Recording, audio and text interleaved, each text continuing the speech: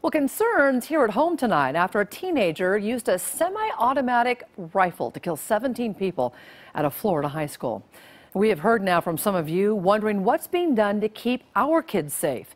KXLY4's Ariana Lake working for you to bring us answers about security measures at Spokane schools. Ariana?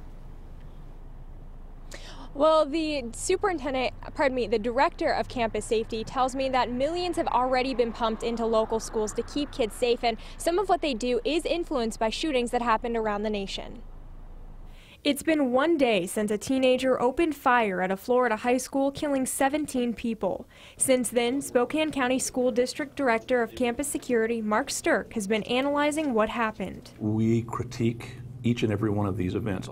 We want to look at where maybe some of the failures were, and so that we can improve our systems and not have to experience the same thing. You can see the safety measures already in place at North Central High School, a secure single point of entry. Visitors have to get buzzed in by the office staff. Security cameras and badge passes. But even those can't stop everything. Just last week at this school, a man somehow got in, wandered around, and stole from students. The district believes he came in during an event or a student let him in, probably not knowing the man didn't belong there. That's another reason Sturck believes one of the most useful tools are the school resource officers. He encourages students to build a relationship with them. In the Florida incident, those kids knew. They were talking about it afterwards.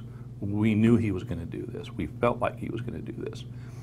Those are the kinds of things that we want the kids to come forward and feel free to share with their resource officer. And those are the kinds of things Spokane school leaders learn from other tragedies across the nation. Sturck says school security is and will remain a top priority in Spokane. The school district has invested $4 million over the last 3 years to put systems in place to keep our kids and staff safe. So the district has not taken it lightly. It's been a big investment.